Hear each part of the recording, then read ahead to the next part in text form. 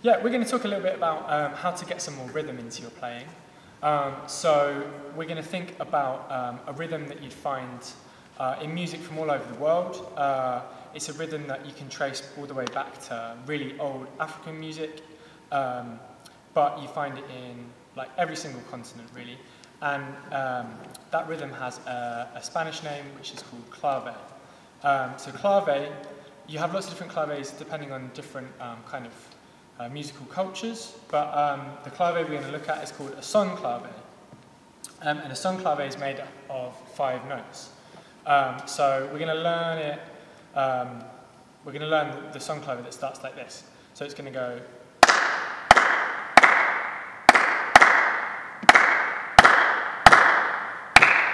So that starts on the first beat of the bar if we're thinking in 4/4, or we are thinking in 4/4, and we're thinking in 8th notes or quavers. So we're thinking 1 and 2 and 3 and 4 and 1 and 2 and 3 and 4 and 1 and 2 and 3 and 4 and 1 and 2 and 3 and 4.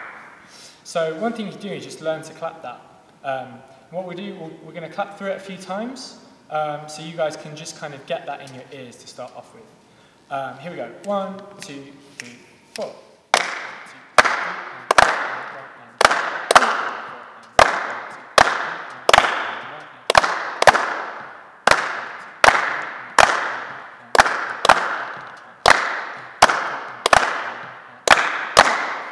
Cool. So, you might have noticed we've got 3 notes at the beginning in the first bar, 1 and 2 and 3 and 4.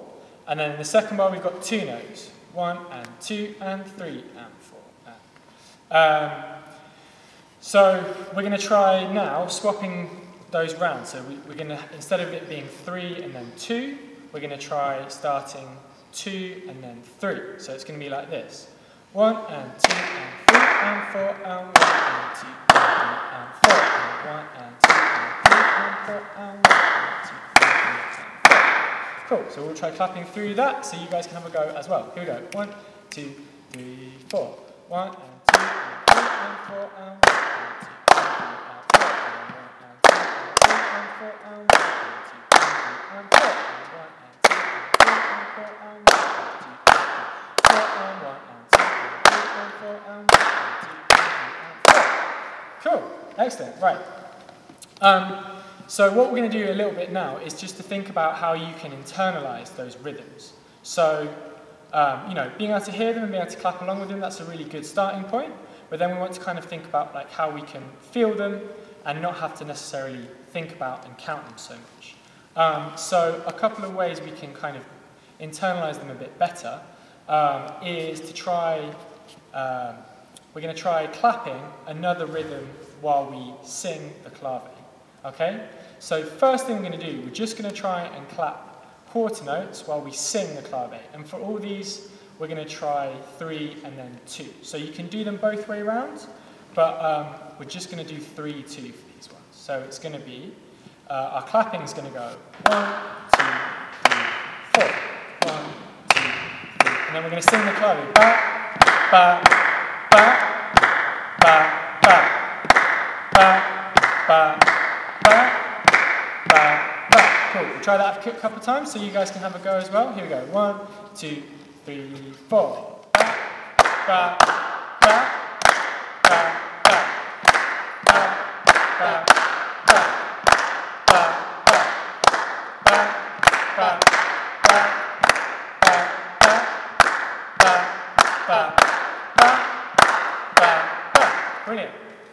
Okay, we're going to make it a little bit more tricky now. So we're going to try only clapping on some of those notes. So we're going to clap on the first beat and on the third beat this time.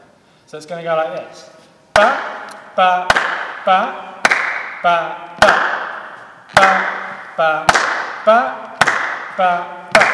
We're going to try that so you can have a go. 1, 2, 3, 4. Ba, ba, ba, ba, ba, ba, ba, ba. Ba, ba, ba, ba, ba, ba, ba, ba, ba, ba. Brilliant. Okay. And one last thing we're going to try with that is just displacing that slightly. So we're going to clap on beat 2 and beat 4 this time. So our clapping is going to be 1, 2, 3, 4. 1, 2, 3, 4. So if we put those together, it's going to be ba, ba, ba, ba, ba, ba, ba, ba, ba, ba. Cool, we'll try clapping through that so you guys can have a go. Here we go. 1, 2, 3, 4. Ba, ba, ba, ba, ba, ba, ba, ba, ba, ba, ba, ba, ba, ba, ba, ba. Brilliant. All right. So this is the starting point, but you know, I don't know, not many of us have gigs where we just get to clap and say things. So you kind of got to learn how to do it on your instrument as well. So I guess coming from a drumming perspective, you know, it might be just thinking about how to orchestrate that on different parts of the kit. You could split them between 2 voices.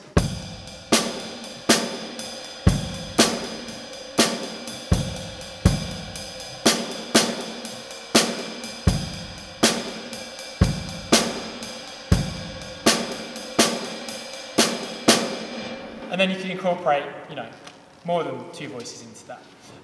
Another thing this kind of internalizing these sort of rhythms is really useful for is if you're a comping instrument. So kind of having a really definitive rhythm to kind of underpin all your comping can be really useful. So what we're going to try, me and Andy are just going to try comping, and we're just going to play on D minor, and we're going to use this rhythm for our comping. So to start off with, first thing we're going to try is playing all the notes in that clave. So we're going to play every single note, yeah, and just do it a few times round. Here we go. 1, 2, 1, 2, 3, 4.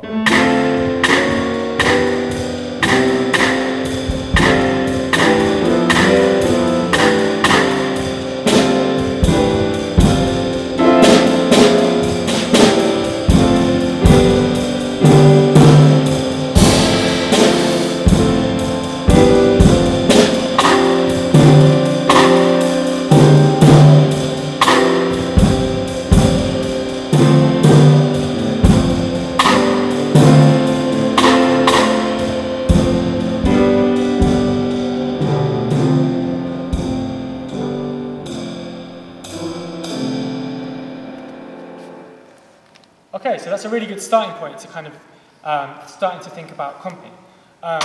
So maybe the next step is, you know, only to use some of those parts of the rhythm. You could leave out some notes from that.